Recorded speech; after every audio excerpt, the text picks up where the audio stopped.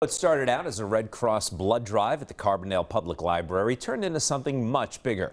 The library brought together Geisinger as well as the Area Health Education Center to provide the public with vital health information.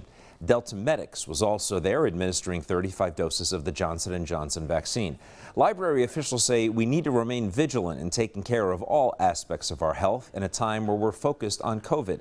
They hope that today's health fair was a great resource for the community.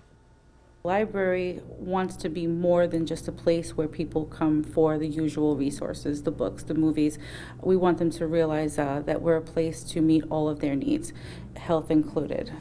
People who turned out for today's health fair were able to register for the Carbondale Public Library's upcoming food pantry happening this Thursday, 11 a.m. to 4 p.m.